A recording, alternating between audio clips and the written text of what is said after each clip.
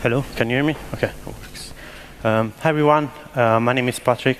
I am chairperson of Python Italia, and I work as a full stack developer at Sync Studios, which is a creative agency in London, based in London. And you can find me as Patrick91 online, more or less everywhere. Being a full stack developer in an agency, it's quite nice because you tend up to do short projects, so you easily can try new technology quite often. And today I'm going to talk about a new technology that I've been using over the last year or so. And first, let me explain why it's been created. So as you all know, the old web was more or less like a collection of documents where the user could interact with the pages just by clicking links or using forms. And you will usually have just one single server that's going to return all the pages. The pages could be generated dynamically or not, but that's not the point. But as the web evolved in what we can call the modern web or the web 2.0, the requirements have changed. We now have applications that run on mobile devices like smartwatches, phones, desktop devices like laptop, or even fridges, for example. And also we have more complex data structures, so we have different data sources. For example, it could be a PostgreSDB, Elasticsearch server, and so on. And so we used to build like gateways to gather all this information into one single API that can be used by all those different devices. And we mainly use REST APIs, which is it's not a standard, so it's more like a design concept that basically says our API is a collection of resources, and you can use HTTP verbs to do operations on them. So you can get resource, delete them, edit, and so on. But REST is not perfect. You might have seen the talk 2 days ago about REST. There are some pitfalls that you have to consider when you're creating an API with it. I'm going to go through a couple of them. So first one might be too many API calls. For example, we have an API that returns a user. So you do a GET request to user/ID, in this case /1, and then you can get a response like this, where you can say, oh, there is a name, a list of friends, an avatar. And this is quite nice because it's using the building blocks of the web, so it's reusing links, so on. But it's nice, but what if you need to get the list of the friends and then their names, for example? You need to do an API call for each of them. And one of the workarounds you can see is to create another endpoint where you can say, oh, I want the user with the list of friends expanded, for example. And so you get something like this. But what if you need to get the list of friends and the images? So you might end up to create another endpoint. And same if you just need the user with their avatar. And what if you have to create a mobile application where you just need to serve smaller images, because serving like a big image is not a good user experience. And this goes on and on if you have to create other pages and so on. And this is a huge problem if you have like a complex application, or if you have many devices, or if you have different pages. For example, Coursera, which is now migrating to GraphQL, at some point they had more than 1,000 different endpoints, which is a hell of a lot. And you can imagine trying to maintain this code base. It's really hard, especially if you, for example, if you hire a new developer, you have to get them up to speed, and it takes a lot of time. And also you have to maintain documentation, because if you have to use this API on a mobile application, you need to know all the different endpoints and the way you can fetch data. So you might say, oh, I have a simple API, so I just can return all the data. So you end up doing requests that are like returning too much information. And this is just a simple example, but for example, if we merge the previous API to have something that returns everything by default, you're basically having a bad user experience and also a developer experience, because you're returning data that's not needed by your clients usually. And this is a waste of bandwidth as well. So can we do better? I would say yes, we can extend REST, for example. There were some examples in the talk a couple of days ago. For example, you can add get parameters to say, oh, I want to expand these fields. I want to show a different shape of the response based on the device. I mean, but since it's not a standard, it's everyone is going to do it differently, and you still have to document it, which is one of the pain points, I think, at least for me, especially if I have to work with other front-end developers where I have to hand over the API.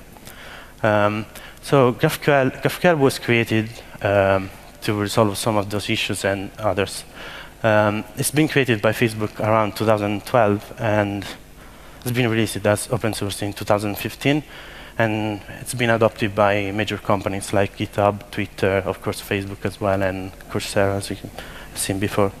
So what is it? So first of all, even if there is graph in the name, it's not really about graph database, it's just a way to query the data.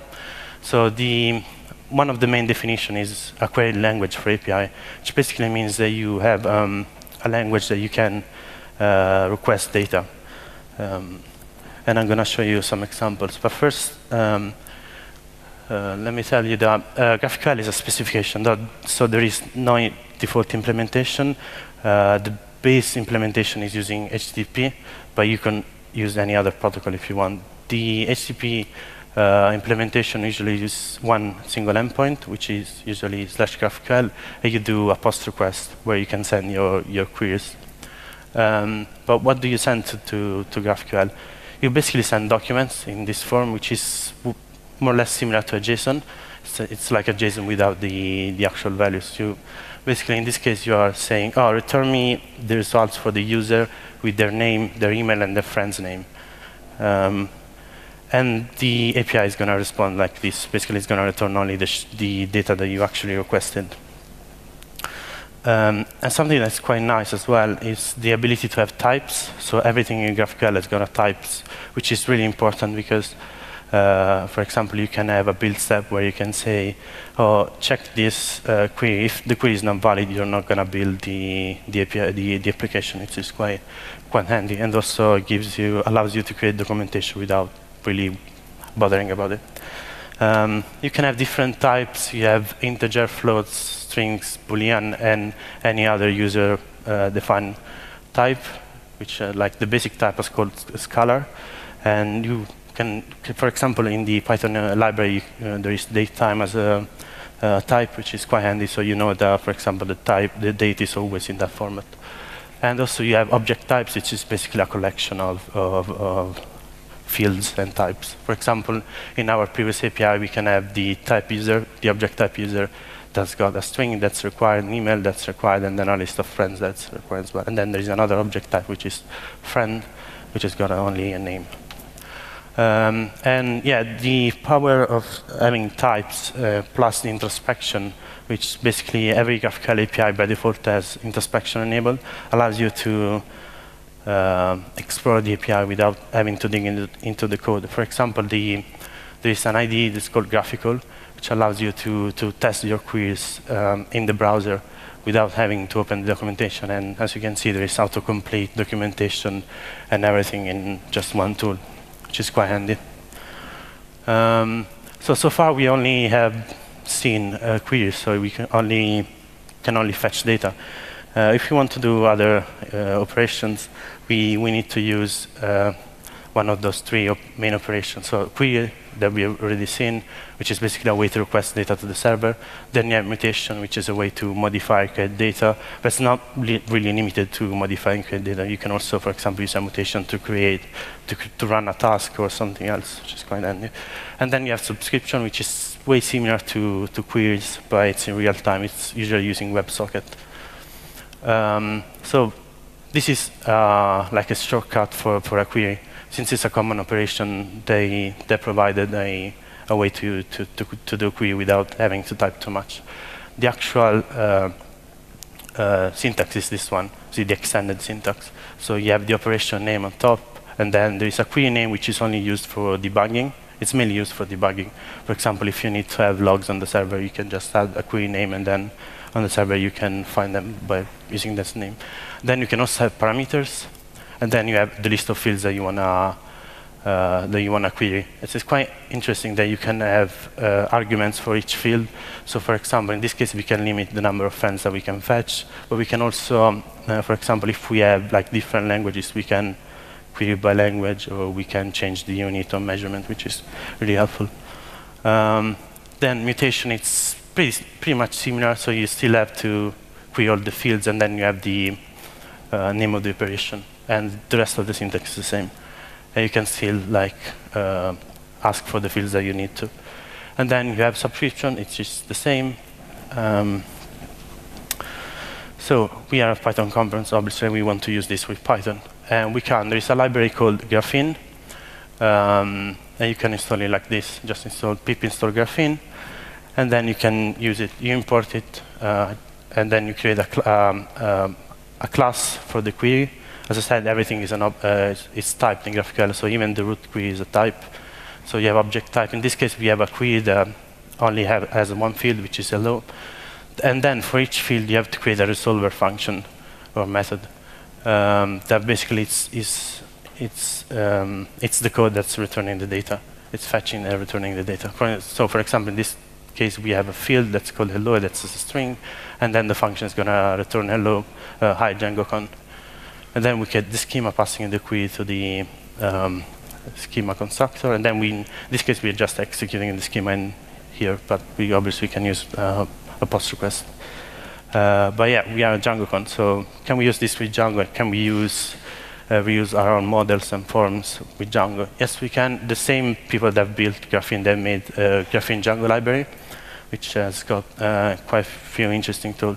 So you can install like that, and then you have to install to add it to the installer apps, mainly for the static files for the IDE. And then you need to point up the schema. Then you need to add the path to the URLs. And you can add the graphical view, and you can also enable the IDE definition we've seen before. And then you can create your object type. And there is Django object type that's going to create an object type based on a model, for example. And then you return the query set in your resolver. I'm going to show you this in more detail in a second. There's also REST framework integration, which is quite handy if you already have REST framework serializer. It's similar to the Django object type, but only works for mutation for now. This is something I would like to work on, maybe in this sprint or in the next one. But yeah, use it like this, and then you can reuse your serializer if you have some custom logic there. So instead of building the mutation by hand. So let's make a simple API. Let's suppose that we have these two models. So we have an author model, just with a name, and then we have a post with title, body, and a foreign key to author. What we have to do first is to create the object types, which is quite simple with Graphene Django, because you just need to create a couple of classes and specify the model in the meta. And that's it. So you already have the object types. Then we have to create the query. So we create a simple class that extends object type, and then we define the post field, which is a list of post object type. And then we create a resolver that's going to return the post object, all the objects in the database. So let's quickly test this. Oops. So this is the idea I've shown you before, and it's quite easy to test this. So we can do posts. Then we can fetch, for example, for the title, I can do the request, and I can see all the posts I have in the database. But for example, if I need to get the author and the author name, I can just ask for it, and it's going to return it without me having to do any other thing, just quietly. Oh no. Okay. So let's create the single post query as well. It's pretty much similar. The only difference that in this case we have an argument, because every field can have an argument, and the argument is propagated to the resolver function. I'm going to show you maybe this later in a bit in how it works in the IDE. But yeah, this is what you have to do, for example, to do a simple query. Of course, you also want to allow the user to create posts, for example. And you do it using a mutation. You create a mutation extending graphene.mutation. You still have to define the fields that this mutation can return. So you can allow the user, for example, to return the post title or other information. And then you have to define the arguments, which are basically the argument of the mutation. You can consider a mutation like it's a simple function. And then you have a mutate function that in this case is going to create an author if it doesn't exist, and then it's going to return the create post mutation with the post object that we had just created. And then you have to create a mutation object with all the mutation fields. In this case, there is only create post, and then you pass it to the schema. Done. Let's test this quite quickly.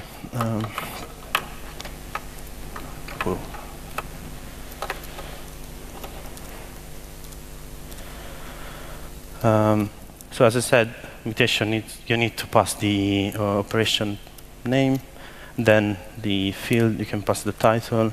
Everything, as I said, is auto-completed, so it's quite handy because I did this like in 5 minutes. I don't really remember what I did. Then you can get the post, and you can get the title, then you can get the author, for example, and the ID. So if I do this, it's going to create a new post. And oops, you can see in the list of the posts. It's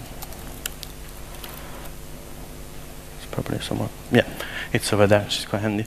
And as I said, we can also create posts by ID. So for example, I can create the post with ID 1. And something I wanted to show you that I didn't really like at first is that Graphene by default, or even any GraphQL implementation in other language, they catch the errors for you.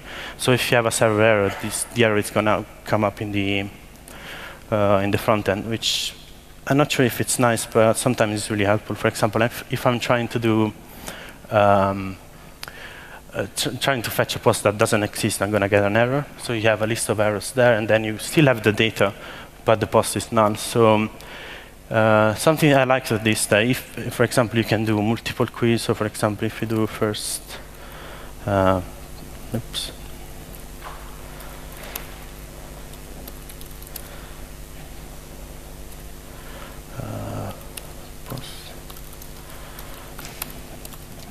So if you do multiple queries in a single request, you still can get the data that came through. So for example, you can see that there is a first is null because there was an error that doesn't exist, and then you still have the second title, which is quite handy if you have loads of data. For example, in a project that we are doing at work, we have different components in the page, like I don't know, 10 components, and we batch all the queries. So we only do one query like every 100 milliseconds, and if anything fails, it's not going to break the app. Only the part that failed, it's not going to show up, which is quite handy. Yeah. Okay, this is cool, at least from my point of view. But you still have to consider that this is a new technology, especially in the Python world. So the library is stable, but there might be some gotchas. So one of the main things is the security.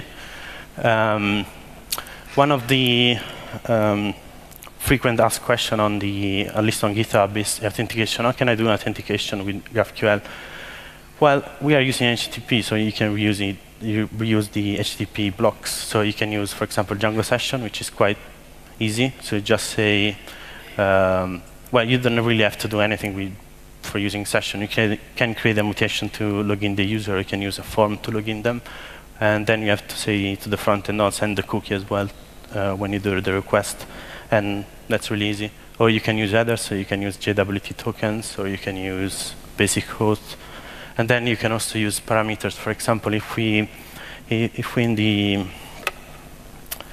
create post mutation, we could add another field. For example, instead of having just create post with title and body, we can also pass a token. For example, we could authenticate the user using that parameter. This is handy if you have, for example, just a few mutations that require user authentication.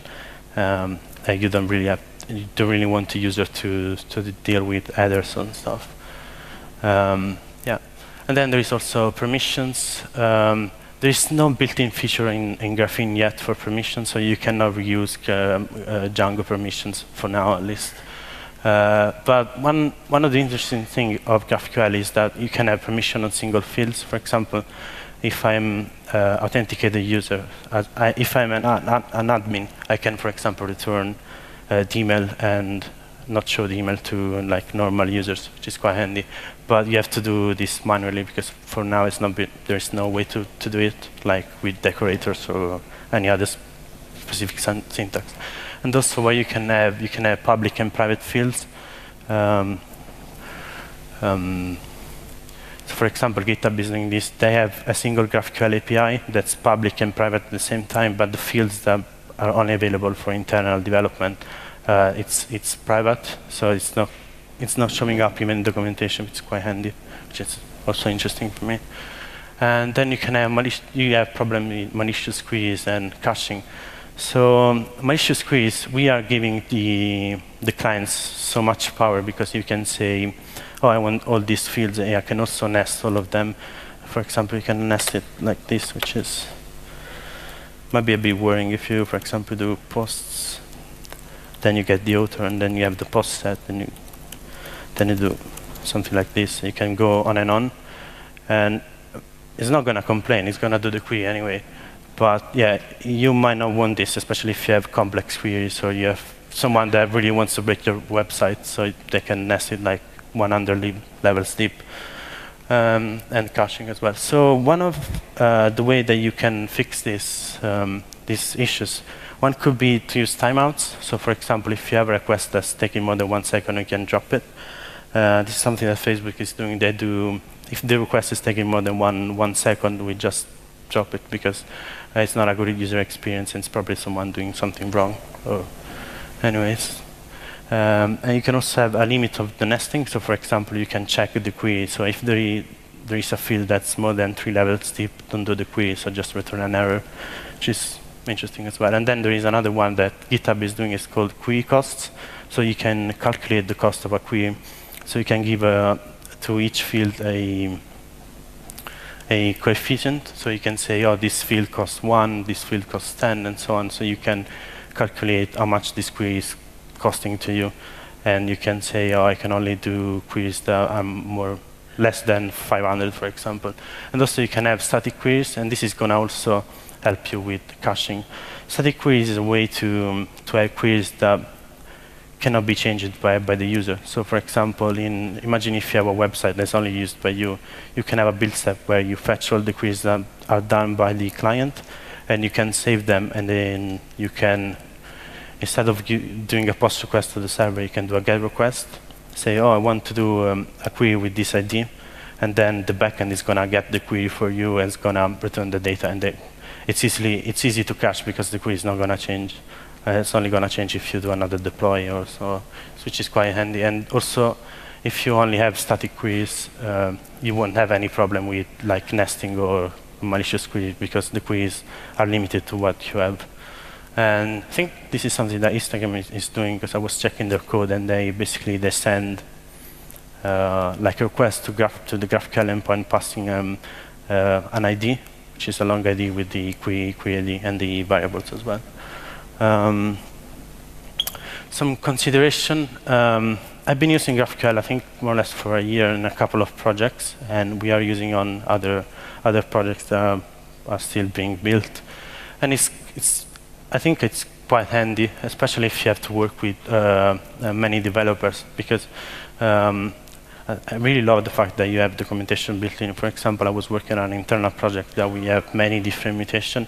Every time I was finishing some mutation, I was telling to the front-end person that was going to build the form or the front-end part, say, oh, I've done this mutation, and it was okay. And I was checking the documentation by itself without having asking me to change something or how something worked, which is quite handy.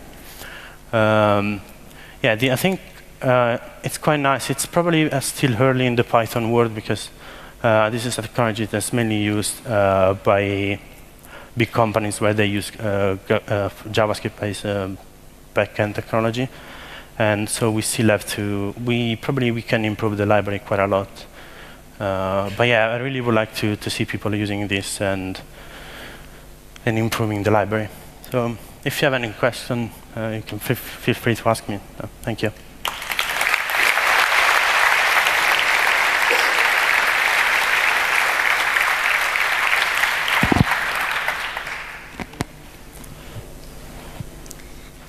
Thank you, Patrick. Want to take questions? Oh, yeah, sure. Yes. Okay. Hi, Patrick. Thanks for your talk. And I didn't know GraphQL, so it's a nice introduction for me. And why do you prefer, or I mean, what's the things that you prefer of GraphQL instead of REST API? Mm-hmm. I really like the syntax and the fact that I don't really have to worry about endpoints anymore. Because, for example, I had some issues with that one of the front-end developers that they were complaining about the way I named some stuff in the endpoint. So, for example, I had quiz/id/answer/id, and it was a bit problematic. Well, for example, with GraphQL, you can just create a mutation that covers answer quiz, for example. It's just quite handy. It's much easier, like the syntax, and to exchange information between like developers. Thank you. The question in the back. Hi, thank you. I have a question. Can you recommend any client libraries for JavaScript that help you using GraphQL? Oh, definitely use Apollo. Apollo is probably the best library so far. There are two libraries, mainly two libraries. There is Relay that's done by Facebook, and then there is Apollo. Apollo is the community one, I would say, and it's really amazing. It's probably the best one. There's time for a few more questions. Going once, going twice. Thank you, Patrick.